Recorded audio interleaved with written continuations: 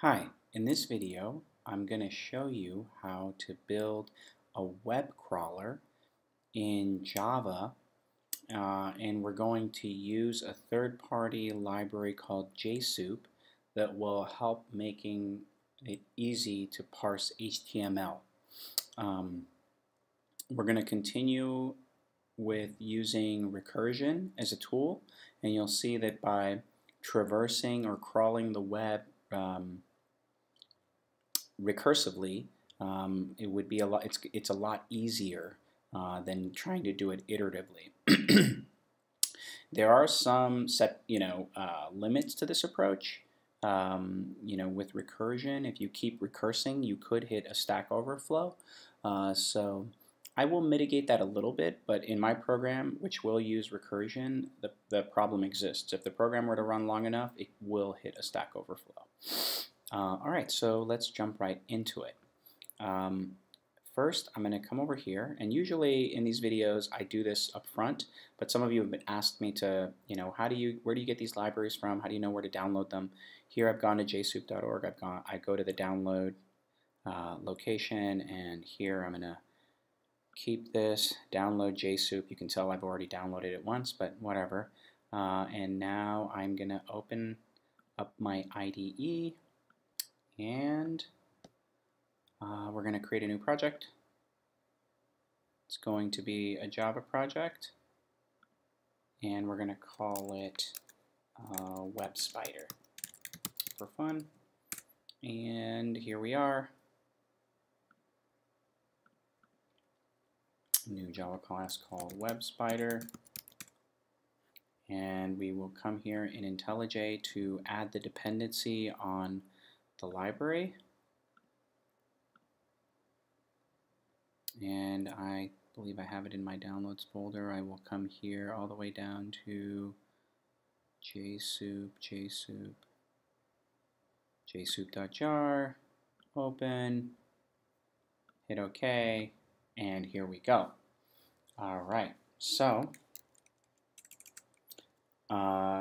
first let's look up the definition of a web crawler here really quick. A web crawler, sometimes called a spider, is an internet bot that systematically browses the World Wide Web, typically for the purpose of web indexing. So our program API is going to be such that we're going to specify a starting URL, and our program will then crawl that URL looking for other URLs embedded in it, and then recursively do the same thing to each of those URLs and build up an index in memory, and then eventually write that out to disk. Okay? So let's jump in, and it might actually be helpful for us to start with our main method so that you guys can see what the interface looks like. So it's a public static void main string args, and I'm going to try to do this in less than 100 lines of code. And I'm going to say final web spider is equal to new web spider, and I'm going to say new URL. We're going to have a starting URL. I'm going to use Java's URL API, which is built in. I'm going to say HTTP, and we will use Gutenberg.org. And if you aren't familiar with Gutenberg, it's a fantastic project out there that basically has a bunch of free ebooks. So I got an unhandled exception here, so let's just have our main say throws IO exception. Okay. What did I miss?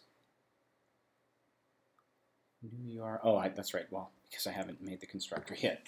All right. So here we go. So first let's create some member fields. Private final set of URL.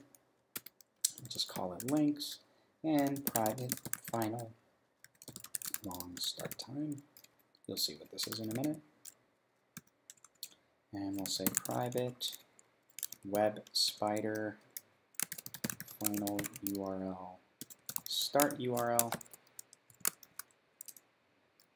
this.links is equal to new hash set. And this dot start time is, let's just record the time that we start doing the crawl in the constructor. And finally, let's call the crawl method. And we're going to say init URLs start URL. Okay. So a lot of methods don't exist yet here, so let's go ahead and create that method. And init URLs is going to be a set of URLs, and we're just basically going to say we passed in a single URL and we're just going to put that into a set. Okay, so there's different ways you can do this. I think that there's like a collections.singleton, which will return start URL. Let's see if that does this return. Oh yeah, it returns a set, which is perfect. So we'll just say return. There we go. And we're going to have a crawl method here. So let's write that. This is where a majority of the work happens here for us. And so, so what we're going to say here is if the URLs, if the URLs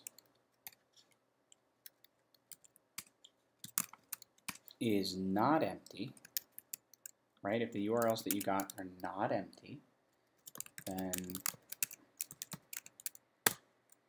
new URLs for the new hash set, right? And we'll say try catch. So what we're going to try to do here is we're going to say this.links add all the URLs. Okay. I'm going to add those URLs, and then we're going to say for final URL in the URLs. What are we going to do? We're going to say final document, and this document is going to come from JSoup. This notion of a document is going to come from JSoup. We're going to say final document is equal to jsoup.connect, and we're going to connect to the URL.toString, and we're going to call get on this. And there's an unhandled exception here, of course. So I'm going to be actually, I'm going to do something that's not a great idea. I'm going to just write a catch-all. Okay, I'm just going to say final exception or error ignored. And whatever happens, whatever goes wrong here, we're just going to say, I don't care. I want you to keep crawling. If it's a bad URL or if it's malformed, I really don't care. Okay, so we're going to call this the document, right? And this is part of the API of JSoup. If you aren't familiar with it, I suggest you read it. For brevity's sake, I'm not going to really describe too much what the APIs are, but you can go off and read them on your own. But just to give you a sense of how powerful it is, you'll see what we can do here. Final elements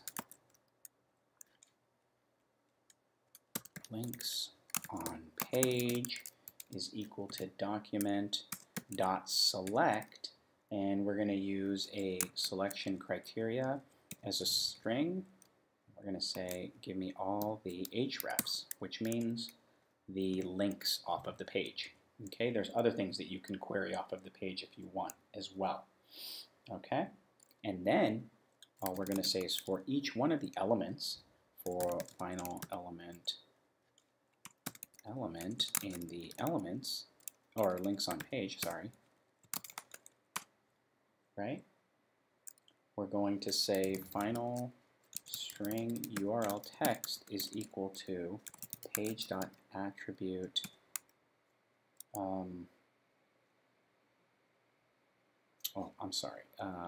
element attribute, and the attribute we're going to grab is the href,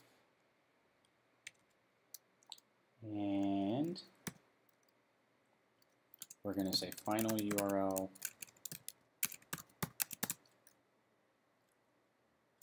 discovered URL is equal to new URL of the URL text. Right? We're just going to convert that URL as a text into a Java URL POJO, and then we're going to say new URLs dot add discovered URL, right? And then finally, that's really it. That's really all there is.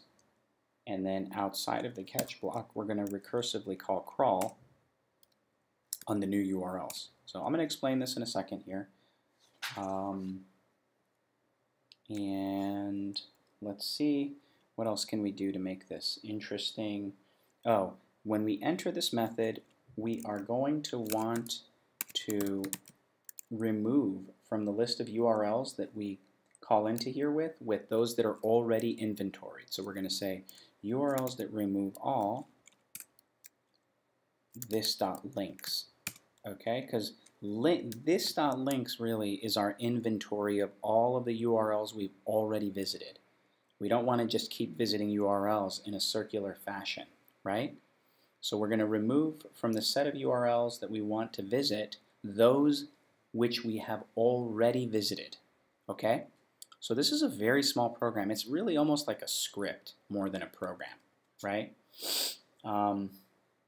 So when we enter in after the add all, I think it would be nice the beginning of the for loop to say system.out.println time is equal to, and then let's say system.currentTime millis minus the start time,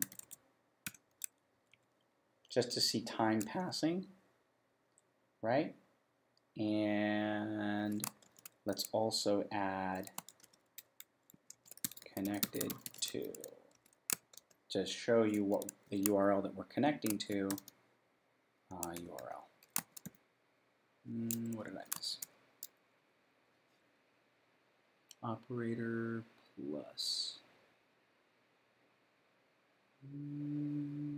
cannot be applied to Java links to void. Huh. What did I miss? Let's see. Debugging on the fly is also fun. If I had this, would I be okay? So let's say plus foo. We're still okay? Yeah, we are. Connected to, and then there we go.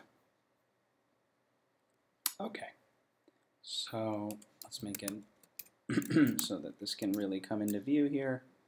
And I want to say, so now that we build, after we build up the inventory recursively, because notice, right, so crawl eventually, so here, let's just review the algorithm really quickly here. We're going to come into crawl, we're going to remove from the list of URLs to crawl, and remember we start with just Gutenberg. We're going to remove the websites we visited already. We haven't visited Gutenberg, so this really has no impact on what's contained in URLs.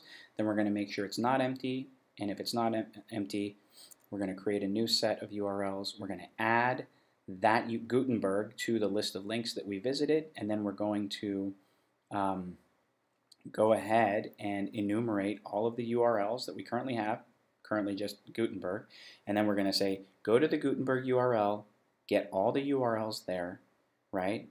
And for each one of them, all you have to do is repeat the same process over again, okay?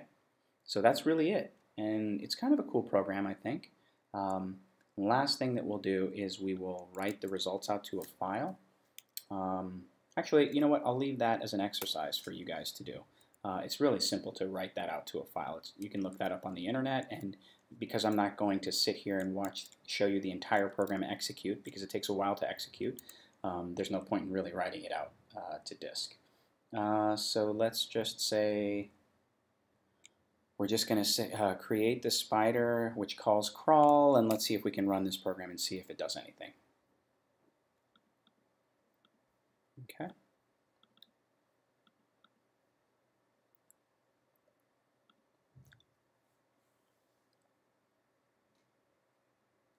So here you can see we started with Gutenberg, and off of Gutenberg it already discovered some URLs off of the page.